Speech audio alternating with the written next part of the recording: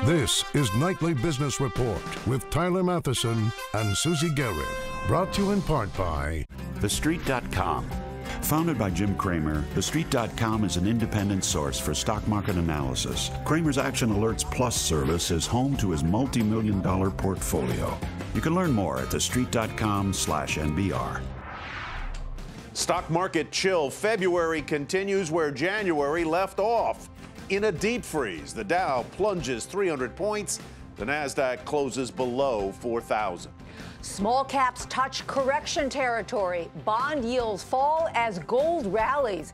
What's pulling the market lower, and where can you find protection? This is a special market sell-off edition of Nightly Business Report for Monday, February 3rd.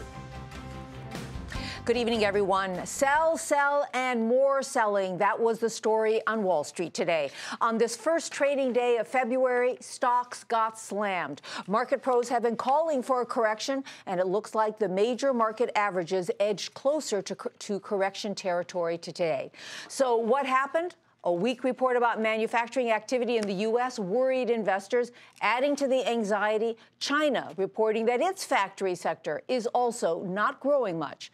That was enough to push the major averages down 2% or more in one of the most volatile days in trading in 7 months. Here are the closing numbers on Wall Street. The Dow plunged 326 points. That's a 2% decline. The blue chip average is now down 7% for 2014. The Nasdaq tumbled nearly 107 points, closing below the key 4,000 mark for the first time since December of last year. And the S&P lost 40 points, with all 10 of its sectors in the red.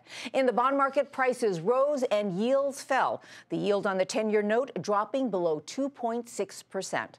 Bob Pisani has more on what stocks and sectors were hit the hardest today and the mood of traders at the New York Stock Exchange.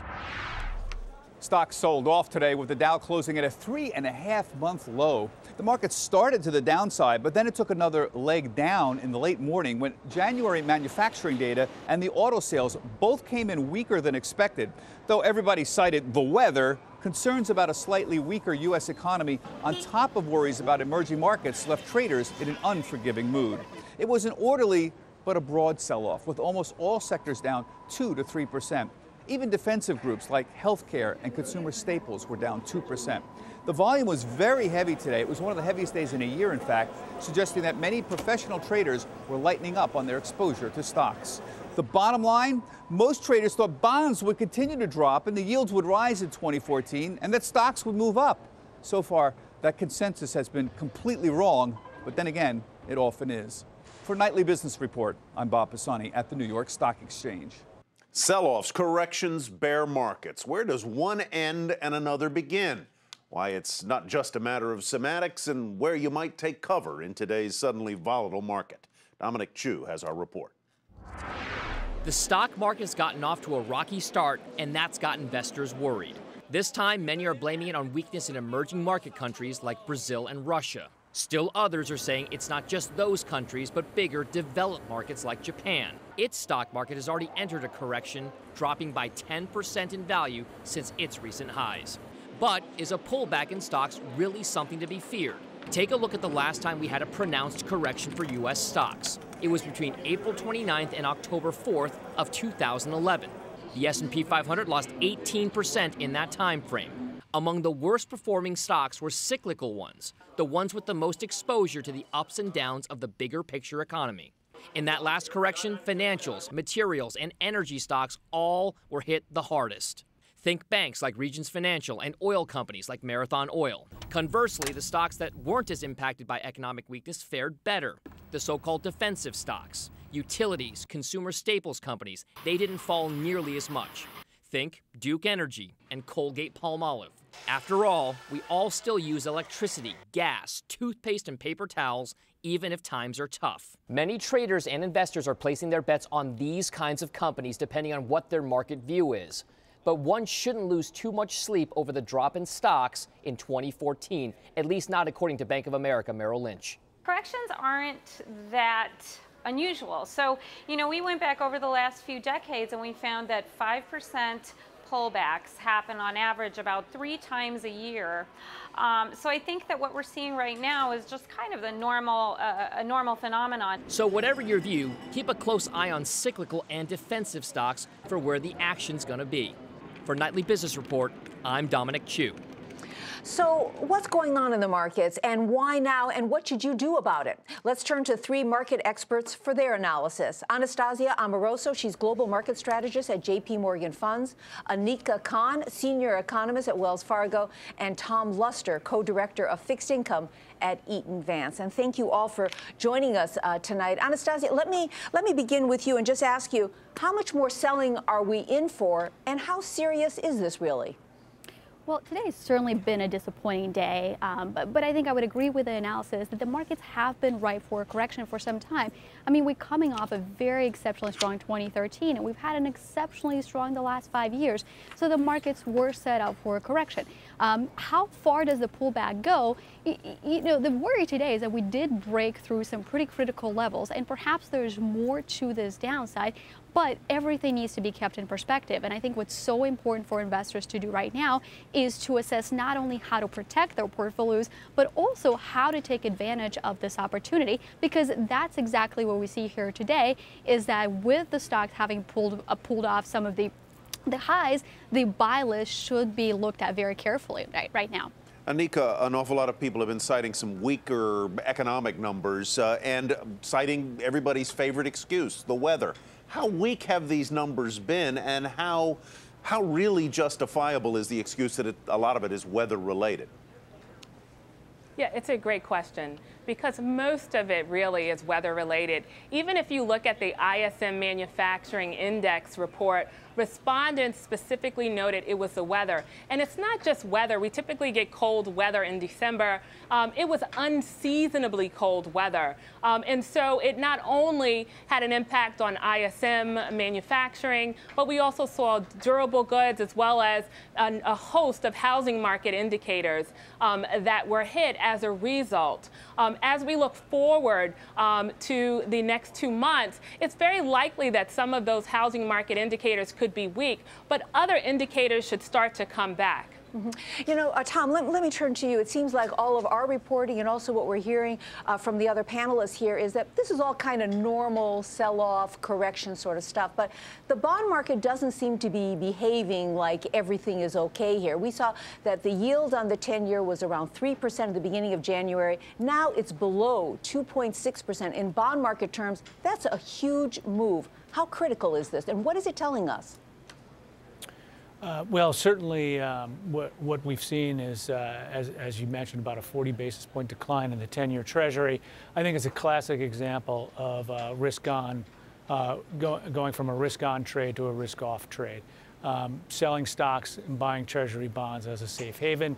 You know, we've seen this numerous times over the past 5 years since the credit crisis, and I think it's another good example of it happening again. Anastasia, let's turn to what I should do with my money. Should I do anything in this context if my portfolio is relatively diversified? And if I want to play defense, and we saw Seattle win with defense yesterday, what should I do to play defense intelligently? I think there's definitely room for both. So let me start with the defense first. It's absolutely for the investors where the critical objective is to protect principal. Absolutely, there's room for safety in the portfolio, and that's why we do turn to safe haven treasuries. And specifically on the longer end of the spectrum, they have done very, very well. Longer term of the maturity spectrum. Also, you know, within equities, investors could rebalance away from the cyclical stocks, such as industrial, such as materials that are very heavily tied to this emerging market trade, and focus more on the defensive sectors. But I wouldn't say that this is the only thing that investors should do. In fact, I would say that the investors should be skewed towards looking at the opportunities that lie under the surface here, specifically within actually the S&P cyclical stocks and also European cyclical stocks. They have been hit quite hard because of the emerging market fears, but in reality, those are the exact economies that are driving the global recovery, not the other way around. Anika, let me ask you about what role the Fed plays in all this and how it might impact the decisions that investors should make with their personal portfolios. A lot of talk today that this was the first day that Janet Yellen is serving as the chief of the Federal Reserve, and now she's faced with this market condition and maybe changes in the economy. If there's any change in Fed policy about this whole taper business, maybe less tapering, how will that impact investors? Would this be a positive or a negative for investors in the markets? Yeah, the Fed is still going to be very data dependent. It's going to look at its dual mandate. What is the labor market doing? What is inflation doing? And of course, we expect the employment and labor market to continue to increase. What is inflation doing? It's at a very low rate today. But the Fed definitely will use how much to taper as another policy tool. The Fed has said it's not on a preset course. And so that means in light of softer data, they could decide not to taper in the March meeting. However, if you look at the Fed's projections, they are looking at better data for 2014 and 2015, which also coincides with better private sector data as well. Tom, if I had bought bonds on January 2nd, I'm feeling pretty smart right now, the 10-year Treasury, that is, given the fall in interest rates. But what is your outlook for the rest of this year, and what should I do to position my bond portfolio in light of your outlook?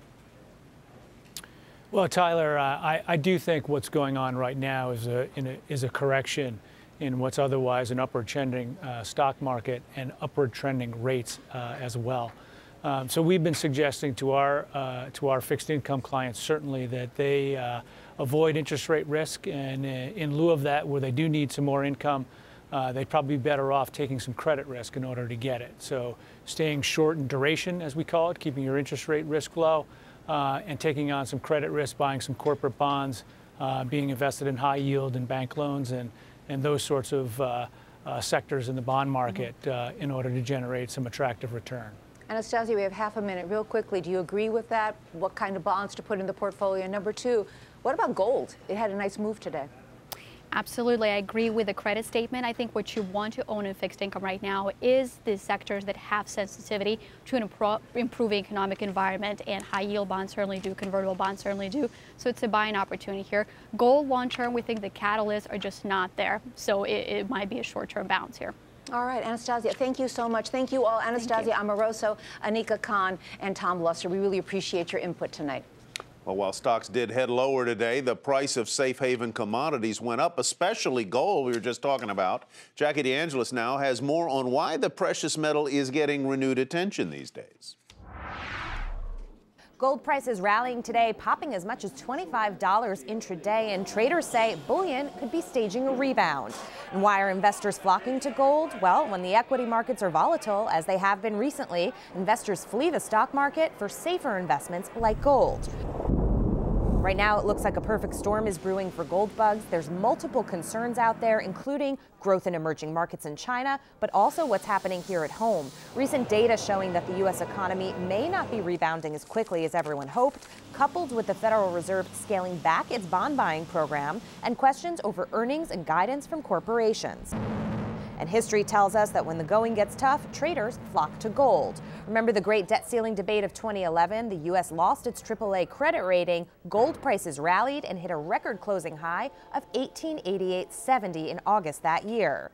So how high will prices go this time? Traders are saying it's difficult to say exactly, but if the global markets continue to see more volatility, they do expect gold to continue to shine. Maybe not to those record levels, but they are looking for it to recoup some of its more than 30% losses that it saw in 2013. For Nightly Business Report, I'm Jackie DeAngelis reporting from the NYMEX.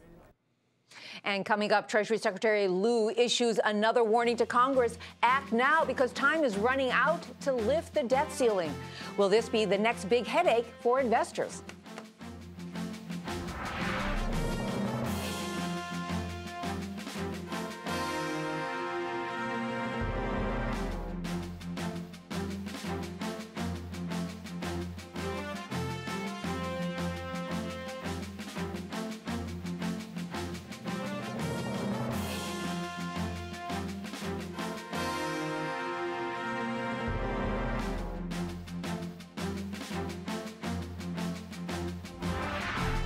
January's rough weather spelled trouble for auto sales. Another bit of news that did nothing to cheer investors today. General Motors saw sales fall almost 12%. Ford and Toyota reported a drop of 7%. But Chrysler did buck the trend with an 8% year-over-year increase. But it wasn't just the automakers that felt a chill from the weather, but also the airlines. Phil LeBeau has more. From long lines at airports to no lines in showrooms, the auto and airline industries had a terrible month in January. How bad? GM, Toyota, and Ford all saw sales drop last month, while Chrysler was up. But all of them posted weaker than expected sales, in part because of snowstorms keeping people from visiting dealerships. When the second polar vortex hit, I think that's when sales dipped again. And with sales closing this past Friday, there was really no time to recover those sales. When you look at where auto sales fell in January, it's the eastern half of the U.S. From Chicago to Atlanta to New York, bad weather wreaked havoc, as it did for the airline industry. I think it's safe to say it can't get any worse. January was an all-time low point, so to speak, for the airline business when it comes to cancellations. Altogether, 49,000 flights were canceled last month, and thousands more were delayed, impacting 30 million passengers. Moss Flights says changing flights, scrubbing trips, booking and rebooking hotels cost travelers $2.5 billion. Those hardest hit? People flying regional jets, often to smaller cities. And the airlines try to prioritize the aircraft that have the most number of people on board. And that's why you see the smaller airplanes that are operated by regional carriers canceled first, so that the 200 or 300 passenger airplanes can take priority in the system. While storm after storm made for a miserable January, executives in the airline and auto industries say they expect business to bounce back this month, provided Mother Nature cooperates. Phil LeBeau, Nightly Business Report, Chicago. There could be some stormy weather in Washington, not from Mother Nature, but from lawmakers on Capitol Hill. The deadline to raise the nation's debt ceiling is this Friday. Treasury Secretary Jack Lew warned today that time is running out. He says that with tax refunds starting to go out, his office will run out of what he calls extraordinary measures to keep the government open for business by the end of this month if Congress doesn't lift the nation's borrowing limit. And at the beginning of tax filing season, tax refunds result in net cash flows that deplete borrowing capacities very quickly. We now forecast that we're likely to exhaust these measures by the end of the month. A temporary suspension of the debt limit was passed by Congress last year, but that expires this Friday. John Harwood joins us now from Washington. John, let me just begin by asking you about, how investors are going to respond to all of this stuff going on in Washington. Up until now, there was this feeling like we don't have to worry. There's going to be a bipartisan agreement and all of that. But now with this huge sell-off going on Wall Street, is this debt limit going to be another headache? Susie, I think investors should watch and monitor. I don't think there's reason yet to be overly concerned about this, for the simple reason that Republicans, who have the ones been holding up the debt limit in the past, realized that that is something that could hurt them politically. They're heading into an election year in which things are otherwise looking good. They don't want to get in the way of their own good news. So I think it is likely that this gets resolved in a non-crisis atmosphere. So the damsel will be taken off the railroad tracks one more time. But what is the nature of the solution there? Are they going to give, are the Republicans going to give a blank check to the debt limit raise, or what? I think the nature of the solution, Tyler, is not exactly a blank check. It revolves around something that makes Republicans feel like they can tell their conservative base that we got some sort of concession. A year ago at this time, it was no budget, no pay. If the Senate doesn't pass a budget, they won't get paid. Of course, they did, and everybody forgot about that issue. So it's a matter of coming up with some fig leaf for the Speaker to be able to tell conservatives, I got the best we could, but let's focus on the things that we think work for us, like Obamacare, not go back into that debt limit mess. So if everything goes according to plan, what is the timetable here? Well, as you noted, the debt limit, we hit it on Friday. Then you have extraordinary measures. But because the government's going to be paying so much in tax refunds, there isn't the length of time that members have become used to. They've become used to this dragging on for months past the date. Now, the economy is fairly strong at the moment, so that could provide some additional cushion. But right now, Jack Lew is saying by the end of this month, by the end of February, and so that's the target that they've all got to shoot for right now. So another countdown for us to keep track of. Thank you so much, John. John Harwood reporting from Washington. Well, watching the sell-off in the market closely is the new chair of the central bank. Janet Yellen, who says, "I'm the chair, not the chairwoman," was sworn in today as the first female chair of the Federal Reserve. The oath was administered in the Fed's boardroom by Fed Governor Daniel Tarullo. And her predecessor, Ben Bernanke, will not join the long-term unemployed. Just 3 days removed from his post atop the Federal Reserve, Bernanke today took a position at the Washington think tank, the Brookings Institution. He'll be a distinguished fellow in residence at its Hutchins Center on Fiscal and Monetary Policy. And coming up, as yields fall, so do mortgage rates. But for how long? And could Friday's jobs report send them back in the other direction?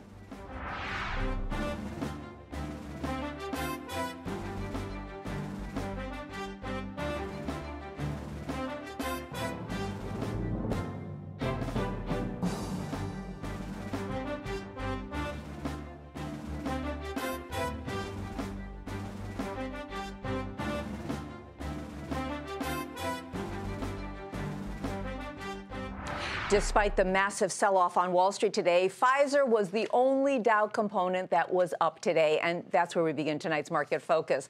Pfizer said an experimental breast cancer drug met study goals in a mid-stage trial. The treatment is considered one of the drug maker's most valuable products in development. Some analysts believe it could account for annual sales of more than $5 billion if approved.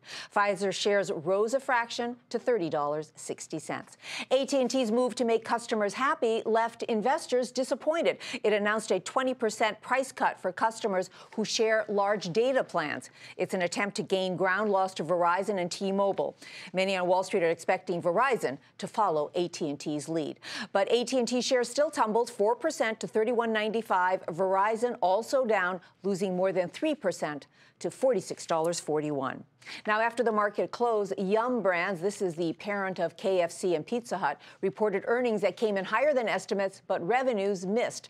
Overall, comparable sales were down, which analysts didn't expect, and they fell 4% in China. That's Yum's top market. The company did reaffirm, though, its guidance for the year. Shares were up initially after hours. In the regular session, Yum's shares were down by 1.5% to $66.16.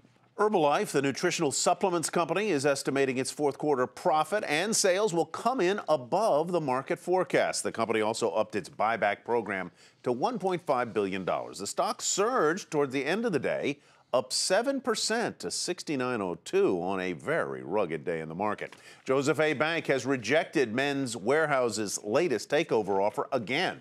Bank says the $1.5 billion bid substantially undervalues the company. At the same time, there are reports that Joseph A. Bank is in talks to buy the retailer Eddie Bauer. It is owned by the private equity firm Golden Gate Capital. Shares of both Bank and Men's Warehouse tumbled today. Bank off 5% to $53.39. Men's Warehouse plunged almost 8% to $44.31. And L Brands, the parent of Victoria's Secret and Bath & Body Works, raised its annual dividend by 13% and declared a special dividend of $1 a share. Shareholders are going to be paid on March 7th. Still, the stock was down nearly 3% to $50.87. While the markets are selling off and investors are rotating money into bonds, there is one upside in all this uncertainty. Mortgage rates, they're ticking lower. But with Friday's jobs report looming, is it time to lock in your mortgage rate right now? Diana Olick gets some answers. This winter's wallop has sent a chill across the economy, but it's also helping some borrowers by pushing mortgage rates lower. As investors flee the stock market, they're buying bonds, sending yields lower. Mortgage rates follow those yields. Some are viewing this as a bit of an anomaly so far, but it's really only limited by how bad the situation gets for equities and the other markets that investors are leaving. Last week, the average rate on the 30-year fixed fell to a 3-month low, and rates dropped again today on weak manufacturing data. For the best borrowers, 4.25% is a real possibility.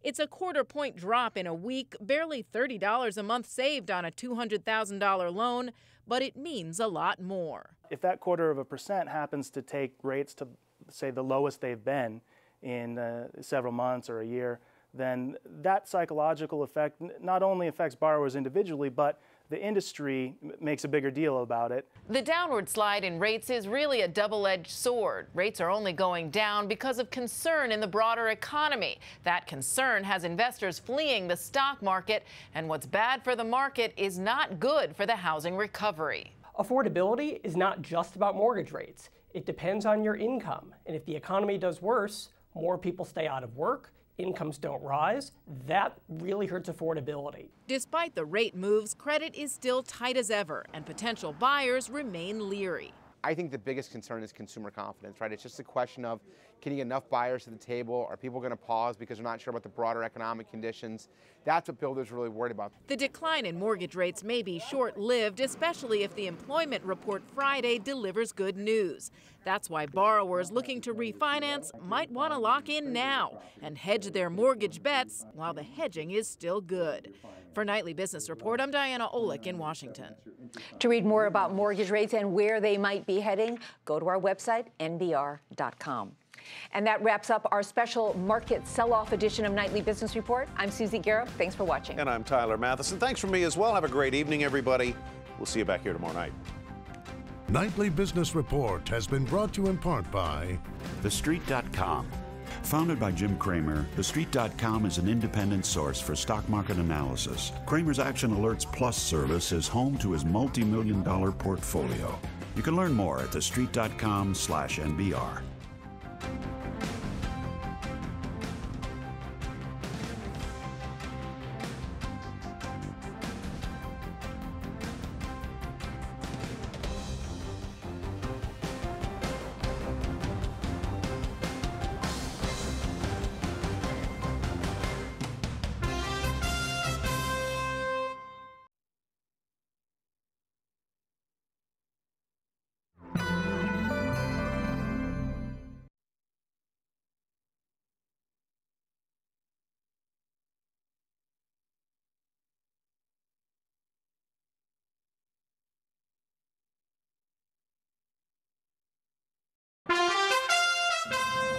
I'm Susie Garrett with a Nightly Business Report news brief. On this first trading day of February, stocks got slammed with the major averages edging closer to correction territory. Today's sell-off was fueled by worries about weak manufacturing activity in the U.S. and in China. Here's how the major averages ended the session. The Dow plunged 326 points, a 2% decline. The blue chip average is now down 7% for 2014. The Nasdaq tumbled nearly 107 points, closing below the key 4,000 mark for the first time since December of last year. And the S&P lost 40 points, with all 10 sectors in the red. And wicked winter weather getting the blame for a 3% drop in new auto sales last month. General Motors took the brunt of it, with sales down 12%. Be sure to tune into Nightly Business Report right here on your public television station.